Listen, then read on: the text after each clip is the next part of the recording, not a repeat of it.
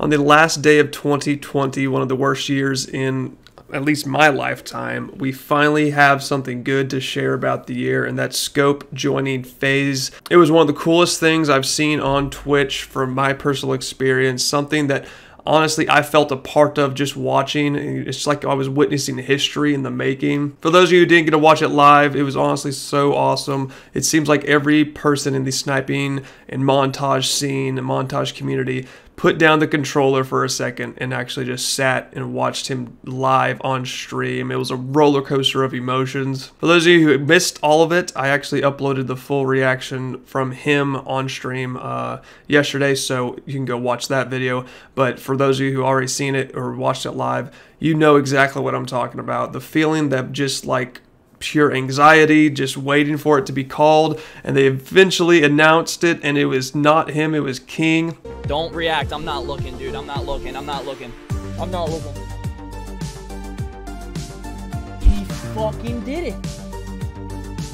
Before they even announced it, he said, like, man, even if I don't make it, you know, this is not the end. I'm still going to try. Like, this dude has been grinding forever. Like, he's literally the pure form of the Call of Duty grind. I remember watching his streams back in 2016 when he was playing, like, Modern Warfare Remastered, all the newer games. And, you know, they were not getting a lot of, you know, back from the Call of Duty community. No one really liked them, but he stuck with them all the years, even the bad ones that, you know, no one really liked to snipe on. He's like the truest form of the grind and what that means, and just him finally joining FaZe was crazy. They really pulled the old trickery. They announced King, and you can just tell everyone in the chat, everyone, including himself, were kind of upset, but he just kept his composure. He didn't say one negative thing the whole time. He didn't cry on stream. He didn't cuss. He didn't scream. He literally just sat there and just said congratulations. And then after all that, obviously they threw a little loop-de-loop and just put us on another 10-minute stream, 10-minute wait for the next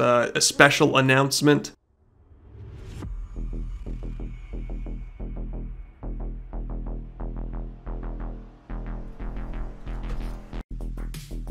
Oh shit, dude. We all kind of had that feeling that it could be him, but we're all skeptical because, honestly, dude, it's FaZe Clan. They haven't really done anything with sniping or Call of Duty in years. We kind of all lost hope in them years ago in the sniping community, but man, did they really do something big for this year. But that wasn't the truth, man. They actually do care, and they actually do listen to the community, which is unlike a lot of things. I know in the past they haven't for, you know, most of the time, but hey, man, they actually listened, and they actually, like, went through, and it was the coolest thing ever. Seeing his reaction, the whole build-up and everything was just so amazing to watch live, and I think we all can agree that this was one of the best things to happen in the year 2020. Say it. Say the fuck.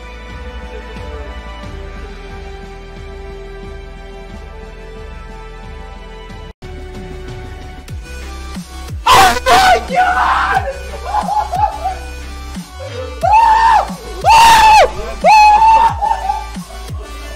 Oh my God! Oh shit!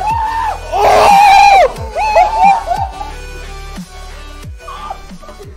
Dude! Where's my headset?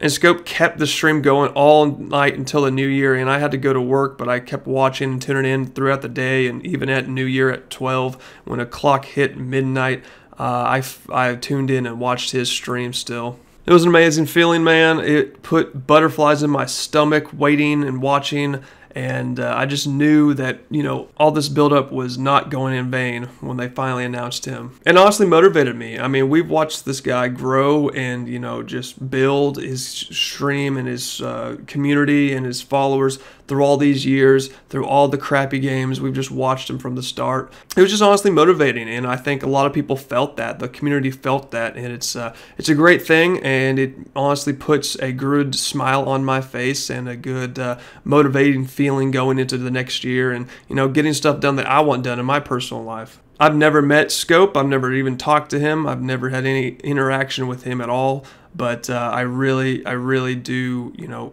really am happy for this guy, and it's a weird feeling. I've never I've never spoken to him, but I'm just genuinely happy for him, and I think a lot of people feel the same way. So going into the new year, I have a lot of things planned for myself, for the channel, for streams.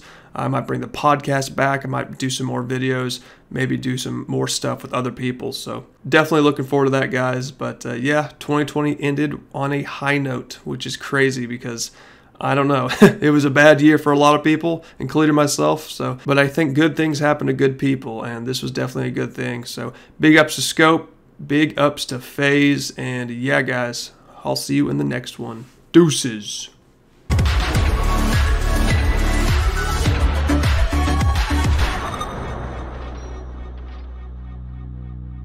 I'm always going to be streaming and creating content every day, no doubt, but just want to do it with FaZe. You really thought, huh, Scoop?